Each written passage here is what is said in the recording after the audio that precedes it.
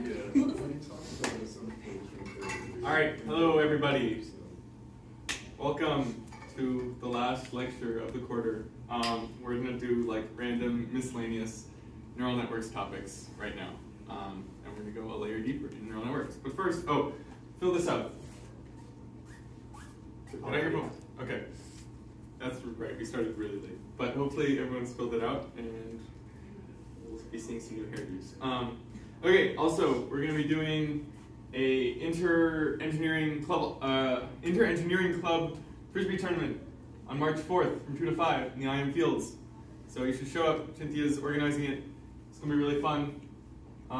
Yes, scan QR code, do the tiny URL, or just show up. This is mostly to gauge who's interested, and also like maybe send people updates on what's happening. We're about to win Cameron's hair look like that. Yeah. I guess. Anyway, so yeah, do that. I also can't help but notice no one's taking their phones out to, scan the QR code. So I'm gonna wait for a little bit. Isn't it on the Discord as well? Yes. That's why. I'm pretty sure it is. Yeah, I already Oh yeah, okay. Also, if Jackie's watching, I know you play Frisbee, so you better show up and play with us instead of against us this time.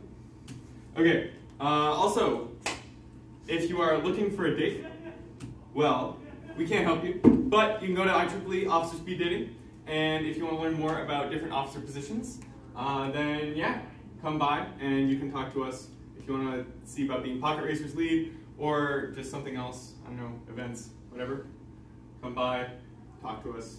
Even if you don't care, just come by anyway, it'll be fun. That's going to be March 3rd. Details undecided. Yeah. But it'll be Friday, March 3rd. Yeah. Okay. So we're going to talk about overfitting. We talked a little bit about overfitting before, but basically neural networks that we talked about last time, they're very good at like representing very complicated functions, and they can really easily just basically learn the data that you give them to train with. So we're going to talk about how we can, instead of learning our training data, we can learn about like the actual larger feature space as a whole. Ooh, look how overfit this is. All right. Now, so we're going to first talk about ridge regression, and this is just the, all right. So, right, overfitting, this is overfitting, we just talked about that. But when you look at this model, right, this is going to be a polynomial model, or a polynomial regression, and the weights are going to be really high for this, right, we're going to make it look like this. So, what we're going to try and do in order to counteract this is we're going to penalize our model for having really large weights. So if the weights get too large, we're going to want to make that increase our loss. And this is really easy. We're just going to sum up all of our weights at the very end, and we add this to our loss term. So if this is taking the sum of the squares of all of our weights, so as our weights get larger, the loss is also going to increase. And then we just take the gradient of this loss function and do regular gradient descent. I mean, this is a very easy term to take the gradient of, right? You just move the two out front, and you're good. Lambda right here is the regularization parameter. So this is basically saying how much do we care that our weights are big. So if our weights are really big and lambda is really high, then it's going to penalize us a lot. But if we just want like a smaller lambda and we are going to let our model overfit a little bit more, then we can do that. And if lambda is like really large, right, all the weights are just going to go to 0 or very close to 0 because it's going to dominate this term. See, this is a L2 regularization. There's also L1 and L infinity regularization, which are different formulas. I don't think we have these on the slides, but just so you know. L1 is, instead of summing the square of all the terms, you just sum the absolute values of all the terms. And L infinity is you just take the largest term, and that is what you add. So you might see those later. Anyway, so this is an example. We have two polynomial regression models. Both of them are trying to fit the data. And both of them have an overly complex feature space, which basically means we're trying to learn from the model with polynomial with a polynomial that is of much higher degree than the data was generated with. And basically you can just see the effect of regression here. There's a slide that we're not going to show that has all the code for this if you're curious. But yeah, so I mean, basically if you're using this blue model and you wanted to try and estimate what point happens right here, you guess this, and that's no good. So regularization, really good stuff. All right, now we're going to talk about dropout, because what we've been talking about so far, regularization, it has implications in machine learning as a whole, and it's used in a lot of places. But as far as neural networks go, there's other techniques we have to fix overfitting. So first of all, we need to establish that model complexity isn't always a good thing. When a model is too complex, as we saw earlier, like if your polynomial has too many degrees for a given data set, then what happens is your model is more likely to learn little itty bitty bits of noise that are just like present in the data set and not really focus on the bigger picture.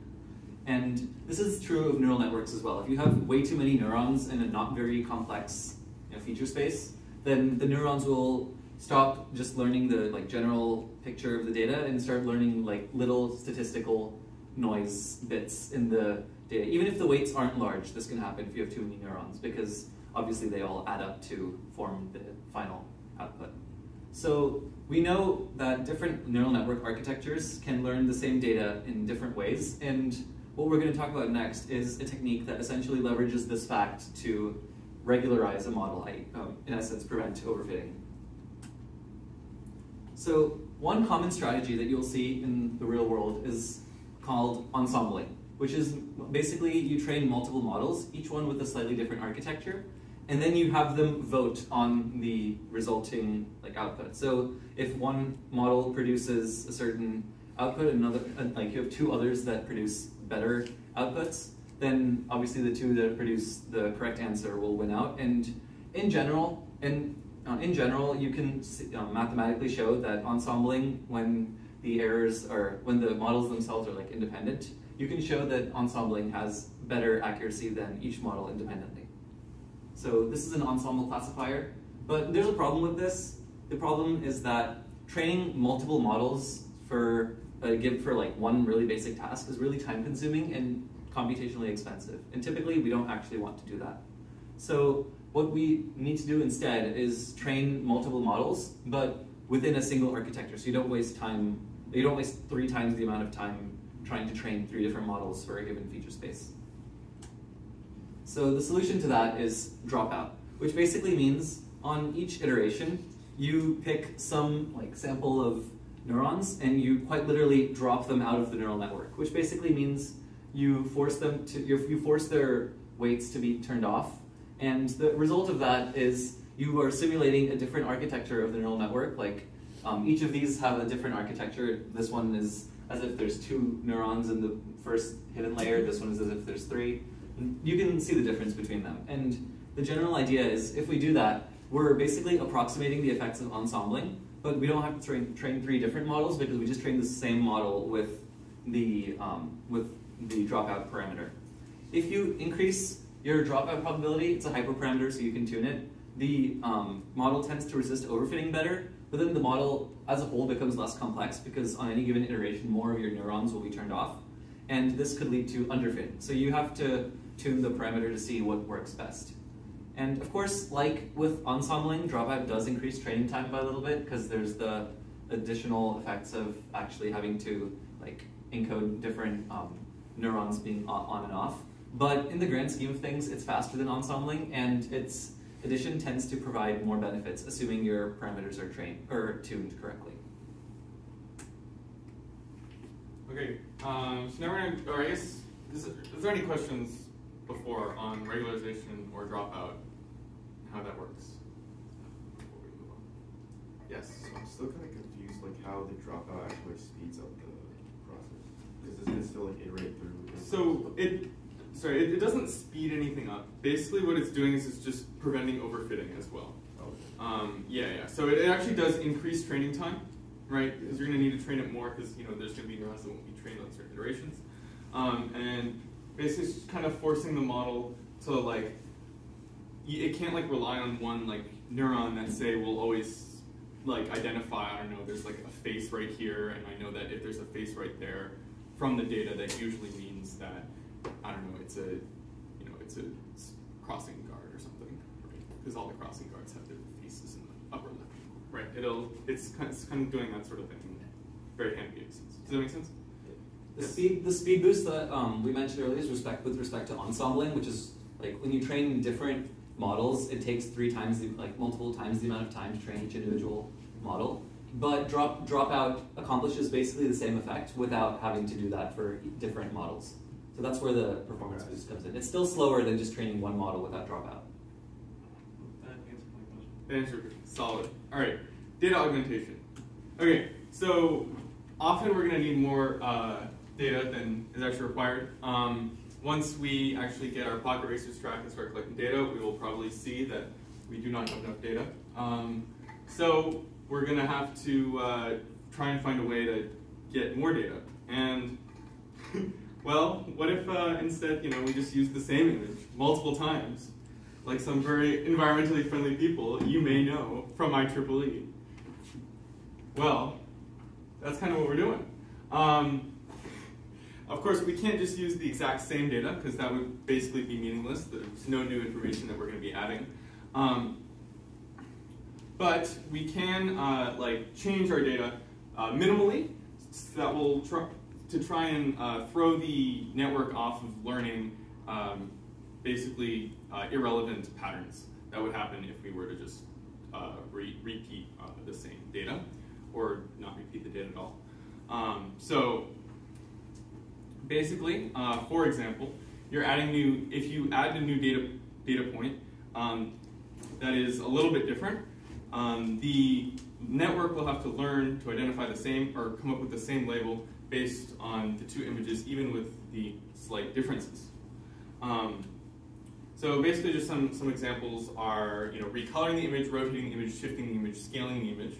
And reasons why this could work is if, say, you only have a few pictures of a mouse, then it might learn, like I was saying before, very specific positional data, like all these pictures of mice, I don't know, either they have a lot of green in them because the photo was taken of it on a lawn, or all the mice, right, are going to be yay big in the photo, and we don't want it to say, okay, we don't want it to learn that mice are going to always be 20 by 20 pixels. We don't want it to learn that mice appear in green areas. So if we flip the colors around or something like that, maybe it'll instead start identifying ear shape, or if we grow the mouse, it could start learning different features that we actually want it to learn.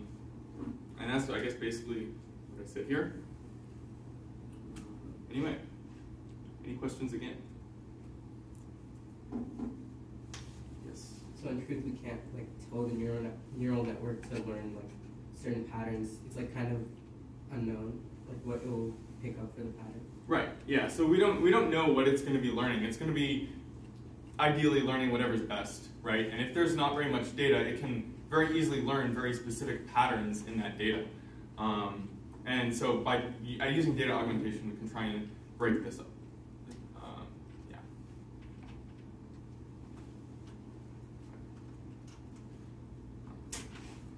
Yes. So, Wait, this is still me, isn't it? yes. It's still you. All right. Yes. So now we're going to talk about improving learning rather than overfitting. So there's often we'll either talk about techniques people use to make learning go faster, or just the way to get the loss even smaller. That might not be possible with just vanilla gradient descent. So first I want to talk quickly about vanishing gradients. So in deep learning, right, we've got a whole lot of layers, and they identify very complex patterns and important features. The problem is that they are very deep. And from last lecture, we talked about backpropagation, right? We calculated the gradients recursively. So each gradient was calculated from the gradient of the layer previously. And here we talk about the the chain rule, right? Again, we are recursively calculating these gradients.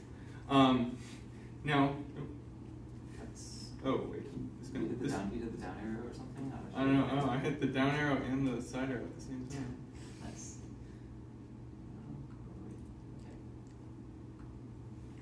Yeah, Somewhere in here. Yeah. Okay.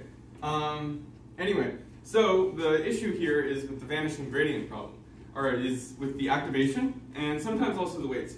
But for now, we're going to talk about just about the activation, and that is if you're using sigmoid or tan h, the derivative of the activation function gets really, really small as you get really high or really low values for your logits or your inputs to these functions.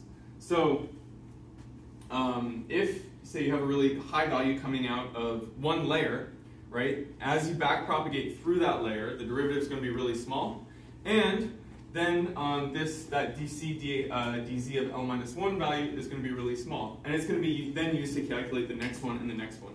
And all the gradients past that are just going to be really small, and no learning is going to happen. So this can happen either because of the that sigmoid function. It can also happen if the weights are too small. If on every gradient the gradient of the weights is causing this dz term to get smaller and smaller, you will also get these vanishing gradients. So that weight problem is generally solved either using batch normalization, which we'll talk about later, or just initializing the weights to intelligent values. This issue of the activation is actually the reason why we basically always use ReLU as our activation. It's basically been empirically shown to work a lot better. You will notice, of course, with ReLU that there is a very large section of it where the gradient is 0. This is usually not an issue in practice. It can be, and if it is, you can always use leaky ReLU, which we talked about in the previous lecture. And basically that is just x over here, and then over here it's some alpha times x, where alpha is less than 1. So this would just be like a really shallow slope. So this way some learning would still occur when x is less than 0. All right, now we're going to talk about batch normalization, which will help with many things. Indeed, batch normalization is cool. But anyway, so you all have seen this before. This is a normal distribution, also known as a Gaussian distribution. It's like it's just the bell curve. And then this down here, you've seen that as well probably. It's a z-score, which basically it's like you represent your data point in terms of the mean and the standard deviation of your set as a whole. And what that's doing is it's basically like normalizing the data by plotting it relative to all the other points in the data set, because you have to calculate your mean and standard deviation based on the other data points. So when you take a z-score, you can take two different distributions that are like from vastly different scales, and you can compare them. So if one of your distributions has a range from like -1 to 1, and the other is 100 to 200, you can still compare them absolutely by converting them to z-scores first. And this is really useful in a lot of contexts. In statistical analysis, it's very handy, and as we're going to see, it is very important in machine learning as well. So generally, when you take a large data set and train on it, you're not going to have a specific distribution that it always follows, because your data set can be anything. Your different features themselves can be of different distributions, and in theory, they can be any value, and there's no real constraint on them. So this means that the same weights in a model can produce vastly different results on different data points, just because the features have different scales. So if you think about a data set, if you think about the health data that we gave you guys in lab 4, for example, you might have had one column representing the age of the data point. That's like any number from, I don't know, 0 to 120 or something. And then you might have had another that's like their height, and that's like probably, if it's in centimeters, for example, that's like 0 to 200. And each feature has a different range, and this can prove problematic if you have the same weights, if you have to use the same weights on different parts of the model. So each weight in a neural network is like a transformation on a certain feature in the data set. So if a feature has a certain distribution, like for example, the age being from 0 to 100, the weight that it's that's operating on that feature needs to learn that distribution. And these distributions can vary from feature to feature, and this can be a problem. Does anyone have any idea why? Larger input has a greater, I guess, like a pull on the output of your function. Correct, actually. So let's take a smaller scale example. You just count words well. Nah, you're chilling. You have the right idea. So let's take a smaller scale example. If you have a 2D linear regression thing with like 2 weights, no bias. So it's basically your linear regression is going to be a plane. You have this equation, the first weight times x1, the second weight times x2. It's easy enough. You all have seen this in lecture 4, I think it was.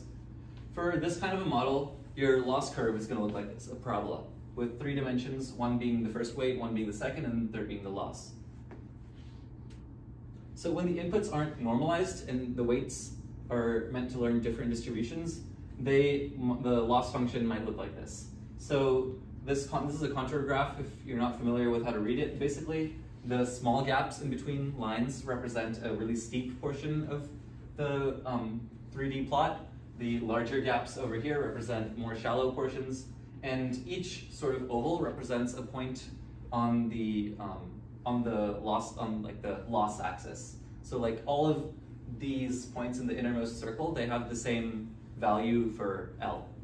So what we can see here is that if we make a small change to W2, it's going to have a much greater impact on our loss than updates to W1. So like if we start like right here and we move here, that increased our loss by a fair bit, but if we make that same change on the W1 axis, we didn't change our loss very much at all.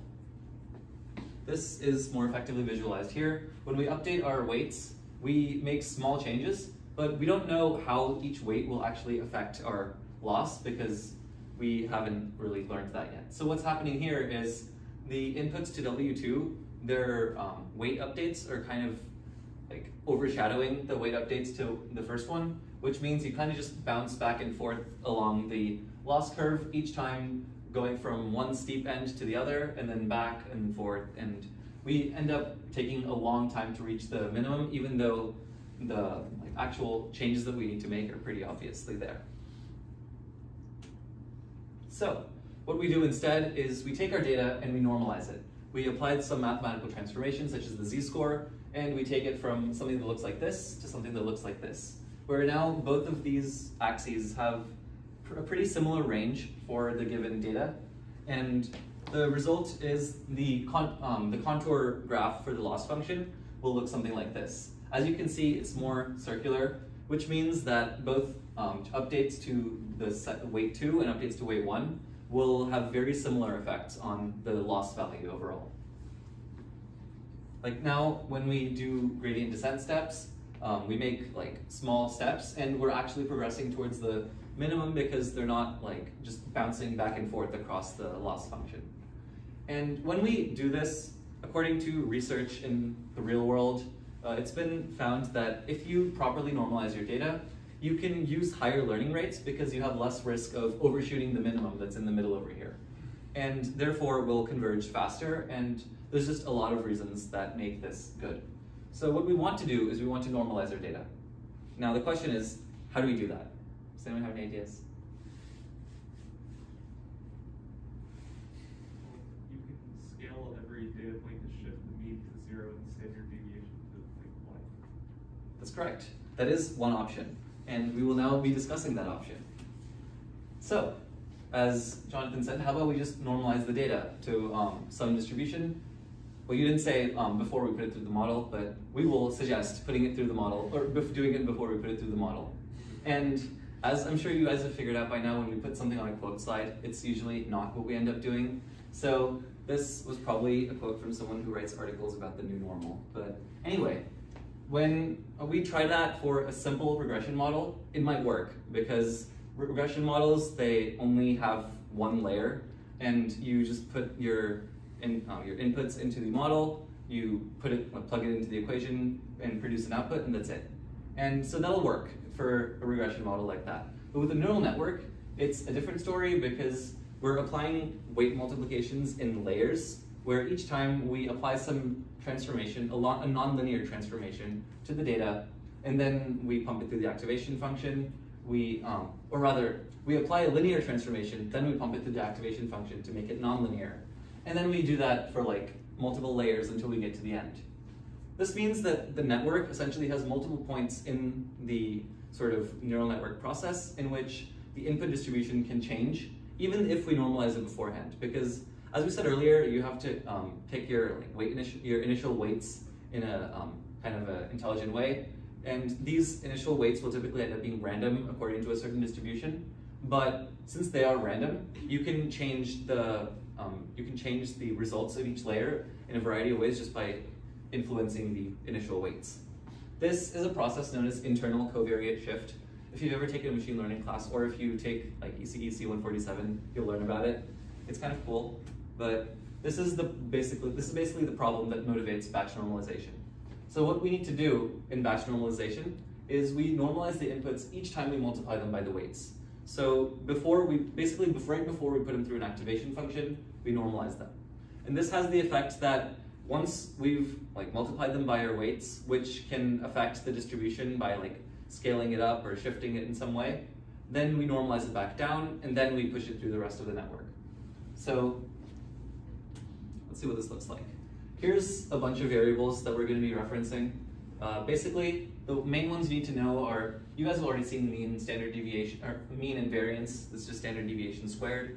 Epsilon is like a very small non-zero value. It's not really that important. It just avoids division by zero errors. And then this is our data point that's normalized, the x with a little hat on top. And then this is going to be the output after batch normalization. It's the x with the squiggly line on top, the tilde. And then m is going to be our batch size. So to normalize a data point, first we convert it to its z-score. I just explained how that works, but basically you calculate the mean as shown here. You calculate the variance. This is a formula you guys have probably seen. I'm not sure. If you've taken a stats class, you've probably seen it. And then this is the z-score formula. It looks slightly different because we have the variance here, so you have to square root to get the standard deviation. And we also add epsilon so that in case for some reason your variance is 0, this won't cause problems. But I just want to make very clear that this m is the batch size, and you are summing across the batch size. So you don't care about layers. You're going through the batch. You run each element through the batch, and you look at the activation for each element in the batch, and then you're doing that for one neuron. And the neuron is ignoring all the other neurons. It just cares about itself and the data. Okay. Thank you. Yes, I forgot to mention m is the batch size, and we do this for. I was just making sure. So anyway, we do this for each mini batch in our learning process. We don't do it for the entire data set. We just go batch by batch, and once we do this, converting it to its normalized value, x hat, then this is what we do at the very end. This is one final equation that looks kind of fancy. It's a little bit scary with lots of Greek letters and no numbers. But anyway, basically what it's doing is it's gonna take your normalized value, so the value that you've already converted down to a standard normal distribution with mean of 0 and variance of 1. And once you do that, you basically scale and shift it according to these two parameters, gamma and beta.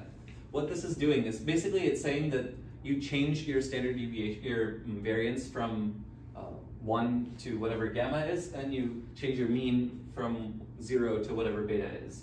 And what this is doing is basically, we have these as parameters in our model. So like in the batch normalization layer, we have parameters that are now can be learned through gradient descent. Like they now factor into our loss at the end, and as a result, what we can do is in gradient descent, we can actually learn the optimal values that minimize our loss function. And the idea here is that different features will inevitably have different distributions, and we want that to be preserved, and we want that to be something we can actually learn from. So the result is, with this equation, our neural network can now learn the different distributions of features and actually sort of use them to its advantage. So since the optimal solution will probably require a different distribution than the unit normal distribution, we train these parameters and it can learn the final results. Yeah, we're going to start with questions first. Yeah. It's a good idea. Any questions? Excellent. Okay, we talk about optimizers now. I So think you should give them a moment to read this. Anyway. yes. Okay. Optimizers. So this is what we've been using so far. It's gradient descent. It's pretty good. We can make it better. Oh yeah. So the first thing we're going to talk about is momentum. You can add momentum to your gradient descent. And this solves sort of this problem of bouncing back and forth, where basically, yeah, you just have this in regular gradient descent. If you were to, like, say, start here, you could bounce here and here, and as you can see down here, the gradients are very high, and we're updating way more than we want to. So what we can do here is we can average the gradient with previous gradients, and this is going to basically just prevent it from doing these really sharp direction changes. And it's going to act a little bit like if you think about a ball rolling down a hill, it doesn't just, like, at every point go in the direction of the hill. It's got momentum from where it was rolling before. So do a little bit of math here. Momentum, we're going to keep track of the running average of gradients. That's going to be V. We're going to use alpha, and that's going to basically just be how much we want to remember our previous average. Epsilon is going to be our learning rate, and G is whatever the current gradient is. So what does momentum look like in terms of equations? It's going to look like this. So we're going to take V, which is going to be, I guess, our velocity, and we're going to take our previous velocity, we're going to multiply it by alpha, which is going to be less than 1, and then we're going to subtract, because it's gradient descent, we subtract our gradients, epsilon times our gradient from that, and put that into our velocity. And then we're going to update our weights with our velocity. So basically what you can look at it is, this is, if we were going in this direction, this was our last step. Our next step is going to be in the same direction, scaled down a little bit. And then our gradient, this is going to be our gradient step. This is what the, I don't know, I guess what the gradients look like here. And we're just going to sum these two. So as you can see, look, it's going a little bit more towards the center. Obviously this is kind of a BS example, but it gives you a bit of an idea of what this would look like. Do we understand momentum? Sweet. Okay, so momentum, you can often overshoot since you're going towards your minimum, unless like you've had a very flat gradient for like a really long time and your momentum is like very small. You're going to just overshoot right past that. And there's also some other optimizations that can be done with momentum. So we're going to introduce this idea of Nesterov momentum. And the basic idea here is when you're taking a step, we're going to be taking a step of our momentum and our gradients, but we know we're going to be taking the momentum step. So we can actually calculate our gradients after having taken our momentum step, and then use those gradients when we update our weights. So this makes a little bit more sense, I think, when you see the equation. So here, this j is our loss function. So we're taking the gradients of j with respect to theta after we've already updated it with this with our momentum step. And so this is basically what Nesterov momentum is going to look like. And here is a little example where if we're somehow this looks a little bit weird. Imagine this is shifted down. But anyway, so I guess imagine this is looking like that. So if our momentum is going this way, we're gonna first step here and then calculate our gradients here, going back, and then our momentum step is gonna look like that. As you can see, obviously that diagram is a little messed up. Just pretend that the white arrow is angled in the same direction as the orange arrow, and we're good. Oh, I think I just accidentally removed the arrows from the previous one, which had the momentum going in that direction. Oh, yeah. Anyway, whatever. But yes, Nesterov momentum. Any questions? Solid. Anyone trying to start a Nesterov fan club with me? Anyway. Okay, attograd is basically just the idea that once you've moved in one direction, you need to move in that direction less. It can be thought a little bit like the D when you're doing PID tuning, where you take a step in one direction, you don't want to move in that direction as much. However, this one has more memory than PID. So basically what you're doing is you're just going to be scaling the learning rate for each individual weight based on how much you've updated that weight previously. Again, this is going to look a lot nicer when you just look at the equations, I think. And so here we have this term A, and every time we're going to be accumulating A by the Hessian not Hessian, the Hadamard product of G with itself, so that's just going to be every term of the gradient squared. And we're going to sum that up, and we're basically just going to keep a running sum, so every time we take a step, A is going to increase, and if you took a step in one direction, A for that value, or for that weight, is going to increase more. And then we're going to scale our outputs, or our gradients by that value, so if A is higher for one weight, we're going to update that weight by less. And here you can kind of see what we're trying to do, where we go here and we try and take another really big gradient step, but we've already taken a giant step in this direction, so it's going to be a little bit less. The one thing that you could add to this is that since we've taken a very large gradient step in this upward direction, but a little bit less in this sideways direction, our step might even be a little bit more to the side, like that. Anyway, one thing you might notice about attograd is that A will only ever increase. So basically our steps are going to get smaller and smaller and smaller. RMS prop basically is just attograd, but you include this beta term, and this beta allows you to decrease A as time goes on, similar to how we were doing momentum. So you kind of have a little bit less memory, and you're not like remembering steps you did way early on in training. Are there questions about RMS prop or attograd? Sweet. We're going to now put them together for the gold standard, which is atom. And atom is basically, you can just kind of notice that RMS prop and momentum, you can just use them both. There's no reason not to. So that's what atom does. And this is basically what people use nowadays as their optimizer of choice for most applications. You keep track of 2 moments, and when you declare an atom optimizer, these are your 2 main hyperparameters. And the moments basically are like B1 and B2, or beta 1 and beta 2, where beta 1 is being used to calculate your velocity, and beta 2 is being used to calculate that A term for the RMS prop. Now, in this here, you may notice that this is a V tilde and an A tilde, whereas those V's and A's are not. That's because atom has one more small wrinkle.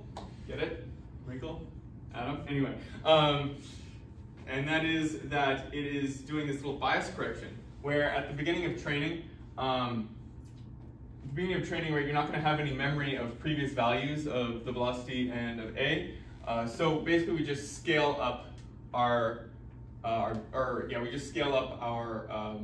velocity and our A term, so that we can have larger updating steps, or I guess not larger per se, but so that to increase the effect of more recent updates to A and B, if that makes sense.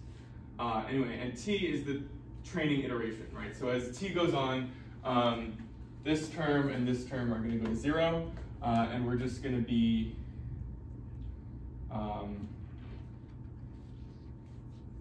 frame. What? Why is there no A's being multiplied here? There should be a V here and an A here. Correct. There should be. Yeah. This should be scaling V, vector V and vector A. I'll add those later. Okay. But yeah. So anyway, if you pretend there's an A here, then if T is only 1, then we're going to be scaling up A because there's no previous values of A for it to have built up like a memory. But then as we go on, this number goes to 0, this number goes to 1, A tilde approaches whatever A is, and we start ignoring this term. So if we put together all the equations, this is what you get plus some extra terms, which I guess we should have caught. Anyway, yes? In the final expression, what does the v with like nothing above it mean? Oh, that's new. It's it plays a role similar to epsilon, I believe. Like from because here epsilons are learning rate, so we can't use epsilon for like the little non-zero that avoids divide by zero errors. So we use nu. We love machine learning notation. Yeah, I just couldn't tell if it was a Greek letter or a weird font for a v. Yeah, I don't think the Greeks could either. Anyway, we are. You know this guy knows Krav Maga, am I right? Okay. Anyway, any questions before we get into the last topic for the quarter? Great. So now we're going to talk about binarization. So this is a neural network that we've been using in basically all of our diagrams for the last 2 months. It's very small, probably not going to learn very much. It's, yeah, you wouldn't see this in actual practice, but in order to infer an output from the inputs that you provide to this network, you perform 18 multiplications for every single weight in here, I counted, 14 additions for all the biases and other summations and whatnot, and then 7 activation functions for each of these neurons.